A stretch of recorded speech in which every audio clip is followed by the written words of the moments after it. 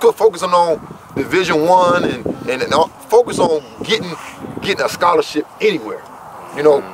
In academics and sports in all areas. Definitely. Now, right now, this right here is what I got right here. This is right here. This is a bag of money right here. This is a bag of money. You can pass it around. This is what a scholarship is worth right here. It's a bag of money. That's what we playing for. We're playing for a bag of money, and it can come from a small school or a big school. It's still the same bag of money you're getting. So I'm tired of kids telling me that I'm Division I and I'm this. Listen, the bag of money is the same. It's $200,000 in this bag. $200,000 is a scholarship to Division I, D2, or D3 school.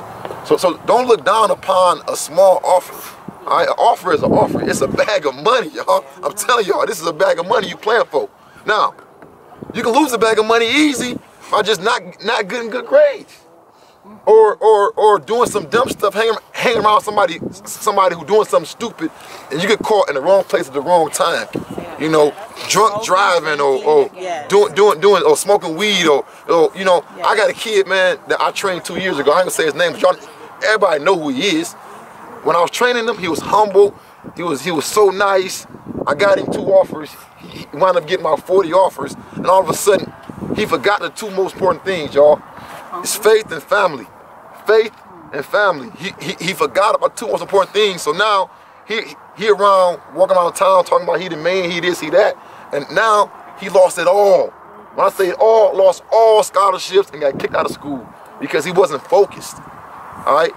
Just because you got a bag of money, meaning your scholarship, don't mean it's over with. You got to continue to keep good grades up. And when I'm talking, look at me when I'm talking to y'all, please. Please.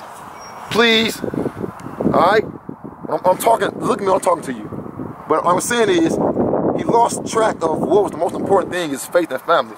My family is my mother, my wife, my kids, and y'all. Y'all my family. And I promise you, athletes, when you lose track of your faith and your family, I promise you'll lose it all. Ask some NFL players why they getting in trouble, because they lose track. They think it's all them.